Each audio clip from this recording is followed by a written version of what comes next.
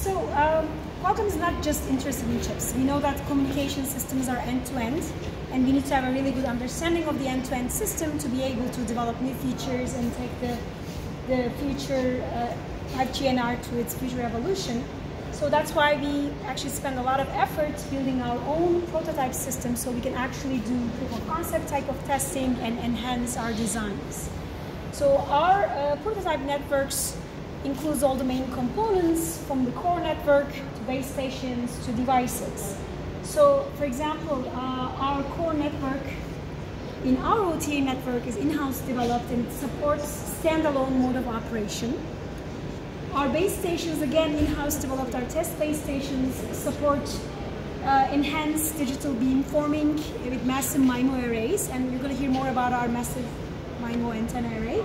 It's 256 cross-pole elements device which enables us with great beamforming capabilities and enhanced capacity. And then we also use our NR devices. Initially, we started out with these large FPGA type of platforms in the early days of 5G, even before the Release 15 standard was completed. And then we moved on to the mobile test platform. And then currently we're using the Qualcomm reference design based on X50, X55 chipsets. And then we've been working on this prototype system, using it to do verification and design evaluations for a very long time. You can see our timeline there. This year's MWC, we demonstrated the Release 15 compliant network and showed network capacity. And we're also utilizing this prototype system to look into what's next. Like for Release 16 and beyond, what are the new features that we want to work on, basically. That's what we utilize this network to aid our design. Now, what are the areas we're focusing on? So there are the fundamental areas that we look at, which is more capacity. And we're utilizing massive arrays to be able to multiplex more and more users and enhance capacity. We're also looking into user experience improvements. For example, we want to minimize interruption when users doing mobility from one cell to the other. Or we want to enable new services by lowering the latency and the reliability of the network. So those are the key areas that we focus a lot of our research energy into. But in addition to that, we're also looking into what new services can be supported with the 5G technology, basically, what the 5G has to offer. One area is extended reality. I think this is a very promising area. In the upcoming years, we're going to see more and more uses of that. And then actually following this demonstration, you'll be heading out to the tent to actually see an extended reality demonstration in our prototype network. So I won't talk more about that. I want to talk a little bit about positioning, which is also a very important feature for us that we spend a lot of effort in. Now, positioning has been around for a very long time. We've been involved with it starting from the 3G days. But what 5G has to offer is the larger bandwidth and these massive antenna arrays, which gives us a lot more capabilities in terms of being able to resolve a user's location. So that kind of opens up new venues. And within the Release 16 framework, there are multiple techniques that are being utilized to improve the positioning of the user. And in our OTA network, we're actually implementing and testing these actively. We are using RTT, round-trip time-based ranging, and then we also utilize our antenna array to actually have an accurate angle of arrival estimation. And combining the two, we're actually able to get a pretty good fix on the user location.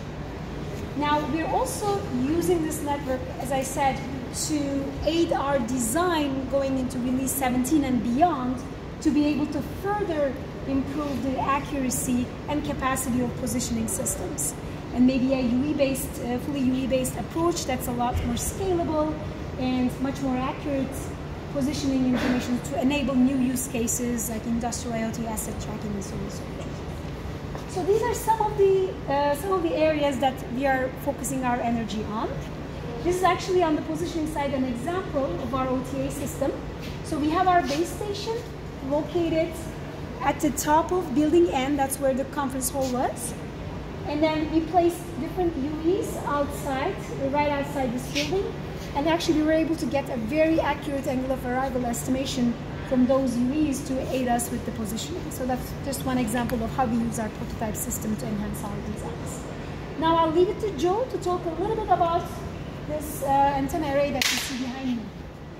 Hey, thank you, Lisa. Hi, I'm Joe Burke. I lead the radio antenna team there at Qualcomm in terms of the R&D for sub-6 5G. Radio antenna is really like if we start down at baseband kind of digital and bits and signal processing, radio antenna takes it from that up to over-the-air frequencies. So one of the new things for 5G that Elise was talking about was this idea of spatial division multiplexing. How do we take advantage of ideas like large arrays, and how do we support multiple users better, smarter, faster? Kind of historically the CDM, FDM, TDM, like code division, multiple access, or time division, multiple access, frequency division, multiple access, different ways of how do you support more users for more rate, the latency, all these other approaches. Spatial division multiple access is one of these new items we're pushing really strong for 5G. You could take a little walk over here to the right. We'll talk about this array. These are kind of like massive MIMO. Where's the massive in the MIMO 5G? This is the massive array. This is like the massive MIMO right here. So what it really means is take a large array, in this sense 16 up and down like elevation elements, so 16 here, and like 16 side to side horizontal, so it's like an elevation and an azimuth, and then take it down to baseband digital. What we can do is electronically scan in baseband side to side, up and down. It's really like a 3D MIMO with this massive array. What wavelength or what frequency is this? Good question. Yeah, this is at 3.5 gigahertz, so it's like the sub-6 band. You've seen some of the millimeter wave demos going on. The arrays are much smaller.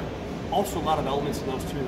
So really, 5G is taking advantage of like large arrays, large element arrays. In this case, for sub-6 at 3.5 gigahertz, physically large also.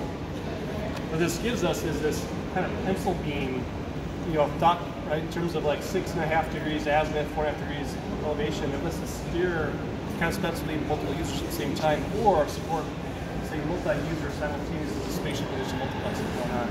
Also for position location, as Elise was just talking about, typically position location is like time of arrival based, things like GPS. But this also gives us this side-to-side position in the beam scan, as well as up and down from 3D beamforming. So it really gives us like 3 degrees of beamforming now. Sorry, 3 degrees of information now for better position. This right here? Yeah. No, this is a smaller version. Yeah. So the question is, this is still 3.5 gigahertz. Yeah, this would be like your large macro size array, really high ERP in terms of transmitted power, 65 dBm ERP for this. Some of the larger commercial ones are 75 dBm ERP. Still similar array, but just higher output power. But that would be for like suburban, rural, right? So there's also cases we want to have for our test network. So we're not a GNOB supplier commercially. This is more for a test network, and then we also need like smaller cells. Right, so this is really like take 1/4 of this array here, and we packaged it smaller for like our small cell, microcell. Also, how many elements per polarization is this? 256 elements, so we're 16 by 16, 256, and this cross pole. So it's really effectively 512 driving point. Right. How many antenna elements per beam on grade? Yeah, so you could say, so we have items like scan azimuth electronically, and then elevation. We also have some fixed combiners in here, trying to minimize how many of these elements you take down to baseband. If you took 256 elements times 2 cross pole all the way down to baseband, it makes the baseband a lot more complex for MIMO precoding and decoding. So it's a question of kind of a per user basis. Think of all these antennas. Many of these antennas come down to baseband 64. Right, so we have 256 times 2 is really 512. We have a fixed like 8-to-1 combiner in here. It really takes 64 antenna streams down to baseband. Then each user sees those 64 and processes and kind of document. And also in terms of like MIMO precoding or decoding, if you're familiar with that, like how do you increase the number of users right at the same time on the same frequency?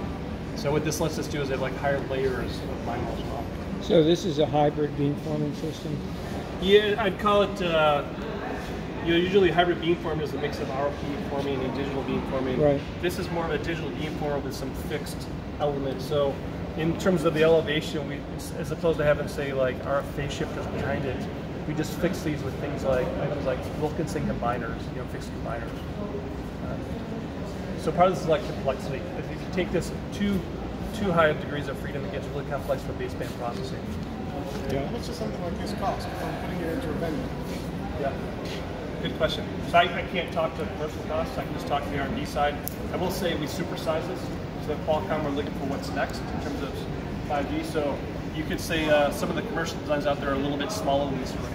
So the larger array gives us even tighter beamforming accuracy in terms of side-to-side up and down as well.